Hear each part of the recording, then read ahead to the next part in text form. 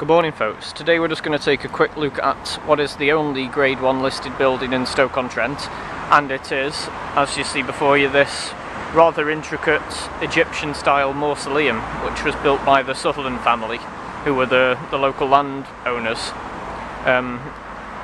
Perhaps the best known of which is the Duke of Sutherland, who was involved in the Highland Clearances in the north of Scotland during the 1700s, and his estate is literally right behind me, just across that very busy road that you can hear in the background. And we'll just pick up the camera and we'll take a closer look around at some of the architecture here.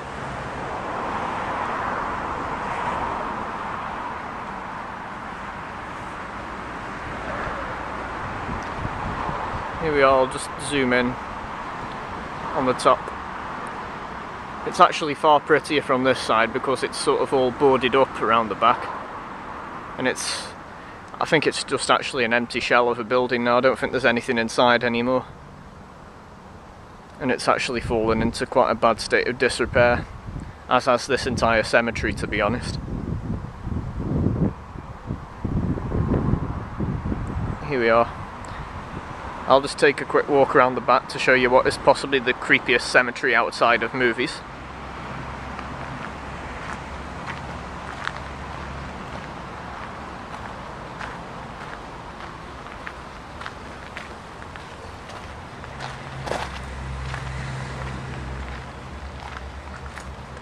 This is what I was talking about. It's quite in a bad state at the minute. And here we are. Creepy cemetery.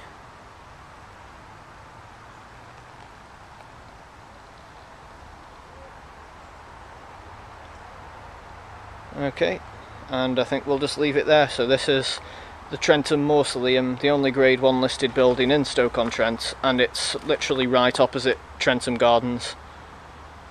Okay, thank you very much for watching.